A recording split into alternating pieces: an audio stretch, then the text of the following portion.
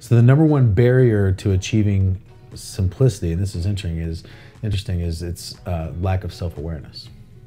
It's one of the main barriers of simplicity, and it's understanding. So having the courage to eliminate all of the unnecessary things that don't add value to you, so that you actually have time to focus on the important things. Oh yeah. Starve your distractions. Anytime that I've been in a sales slump, what I found is distractions just start creeping in out of nowhere. More distractions than normal. Because when you're in a sales slump, you're typically not so enthusiastic about going through that sales process and that sales cycle. And so you're almost looking for things to come in and distract you, and looking for things to feel productive. There's this feeling of being productive that's so, it feels so good when you're in a slump. When you can leave at the end of the day and know that, man, I got a bunch of stuff done today. I did a bunch of stuff. I was super busy. It can feel good, but you have to understand that that is a false feeling. That is when, there's no contingency plan, when failure is not an option in the addition of these activities, that you become grossly aware of those little pockets of time where you're just wasting precious minutes.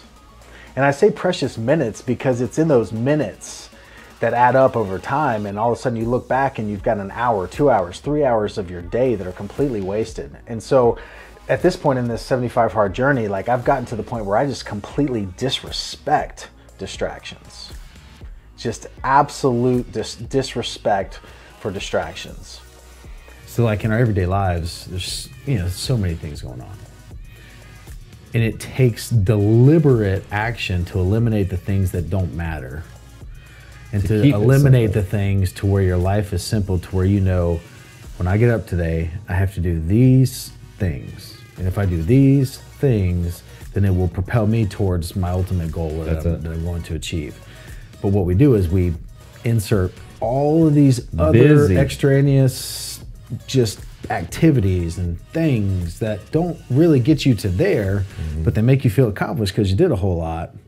But it's having the awareness to realize that, okay, what I'm doing right now really isn't getting me towards where I want to go.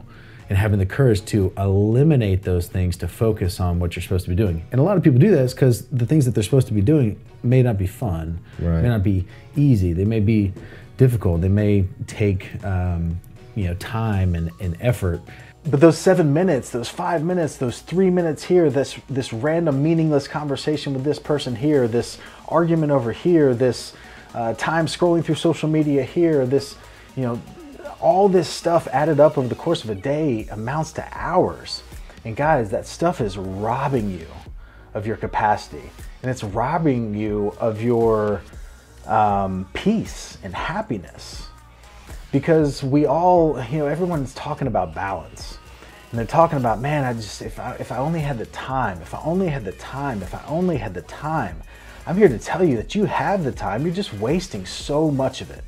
And you're not wasting it in hour-long chunks. You're wasting it in 3 to 7 minute intervals.